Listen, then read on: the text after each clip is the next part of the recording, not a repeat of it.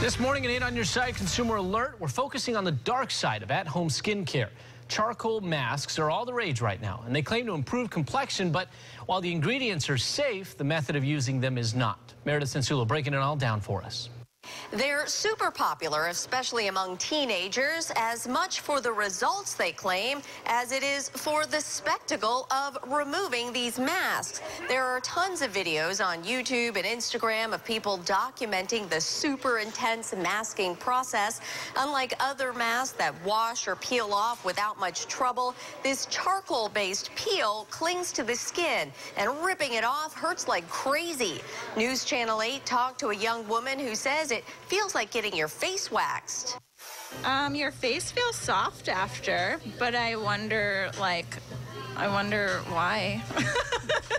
Because I feel like you're just ripping off all your hair. Well, that's not good. Tampa dermatologist Milan Lombardi says these products use activated charcoal, which does have a lot of uses in medicine because of its ability to fight toxins.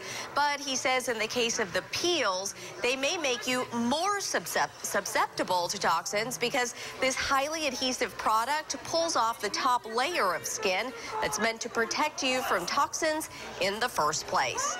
Dr. Lombardi does not recommend charcoal masks, but says if you try them anyway, do not use any products that are abrasive or that cause your skin to peel before or after trying the mask.